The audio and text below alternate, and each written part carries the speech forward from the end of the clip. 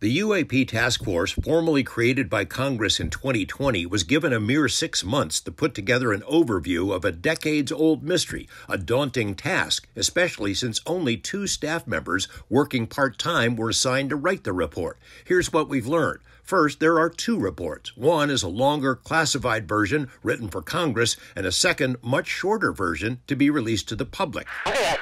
Second, here's what will not be in either report. No statement that extraterrestrials are among us. Oh my gosh, dude. No mention of the Roswell crash or spaceships at Area 51. No analysis of unusual debris or alien bodies. Third, instead, both reports focus on startling but well-documented incidents in which military assets encountered genuinely unknown craft that seemingly demonstrate technology beyond anything that exists in the U.S. arsenal. Splash. Starting with the 2004 Nimitz encounter with what's been dubbed the Tic Tac. The first comprehensive analysis of that incident was completed in 2009, a document we first made public 3 years ago. The Tic Tac video is known all over the world, but the public has never seen sensor data recorded back then by the Nimitz carrier group.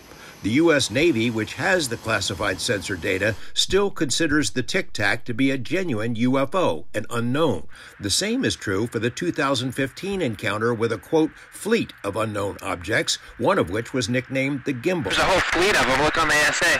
There are at least 120 other puzzling incidents examined by the UAP task force. Many of those include photos and videos. Among them are photos taken off the East Coast and bizarre videos recorded by the Navy off the West Coast.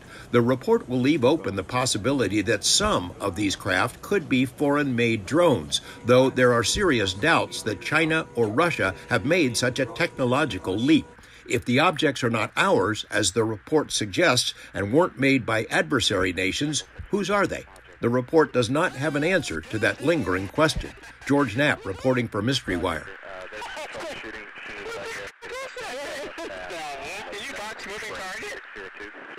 No, I took an auto track. Oh, okay. Oh my gosh, dude. Wow, look at it fly.